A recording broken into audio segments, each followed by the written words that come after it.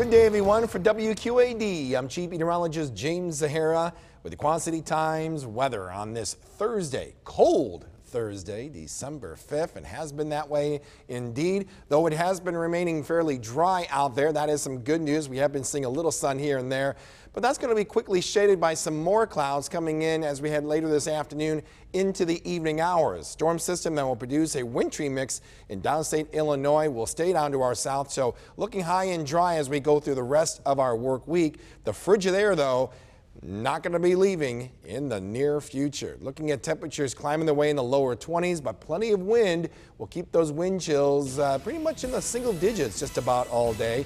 Those wind chills will get even colder by tonight, maybe as cold as -10 as the overnight low drops down to 10 degrees above zero.